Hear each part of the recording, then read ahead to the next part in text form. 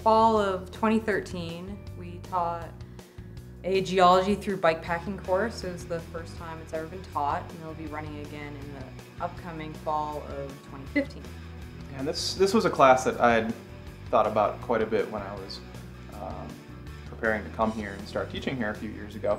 And my two real passions in life are mountain biking and bikepacking, so multi-day kind of backcountry self-supported bike trips, mountain bike trips, and then geology, which is what I've been studying and teaching for years now.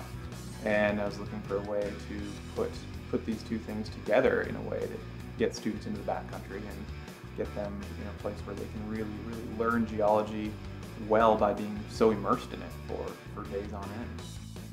Because it was a block course, it gave us a lot of freedom to really shape the course in a unique way, in that we were able to take our students into the field on bikes. And so we started in town and just got a little gear and basic geology curriculum laid out, and then we rode from the college here, actually from this warehouse, up into the Bradshaws, which are the closest mountains to this town, and we did a quick overnight little gear test and systems test, and then we left town for the rest of the 3 weeks, where we explored basically the Mogollon Rim and the Colorado Plateau by bike, studying the geology, and we rode around the San Francisco Peaks up in Flagstaff.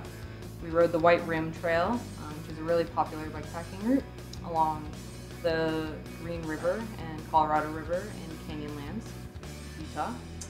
We rode a route called the Dixie Loop, which is over in the Dixie National Forest in southwestern Utah.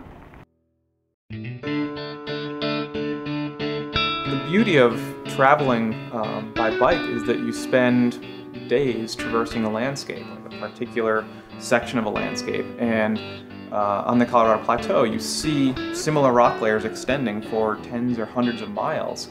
And we would follow these along some of the routes we rode, and you could see how specific layers change along that distance. And you can literally watch one layer of rock thin or change into a different type of rock, telling a different story. And that's something that you can't do in a classroom. And even if we take one of our vans and drive from point A to point B and do a stop at point B and then another stop and another stop, you can sort of see these things. But once you're actually moving through the landscape under your own power at 8 miles an hour or something like that, you really get a better sense for this. And so that was one of the really fascinating parts of just watching how the students were able to take this in and process it in real time, because real time was slowed down from what it might be for driving, and it's well beyond what we could have done in a classroom.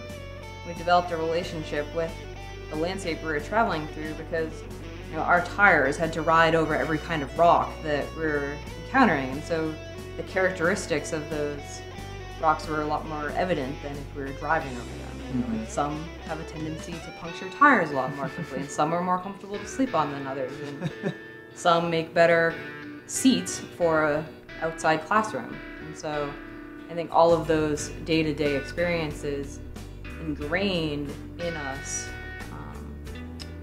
the characteristics of the landscape and made learning about the past and the environment that they were formed a lot more tangible. Mm-hmm. There was some struggling along the way with distance, with terrain, with just the physical rigor of things. And everybody pulled through in the end, and it was amazing how much stronger. You could visibly see how people were riding better and better with each passing week. But at the end of the course, we asked them if they thought we should change any of the routes in any way, and they're like, keep everything the same, don't make it any easier. So I think the physical growth that everyone saw in terms of their abilities and their mental growth in terms of believing in what they can physically do on a bike also was really, really great to experience.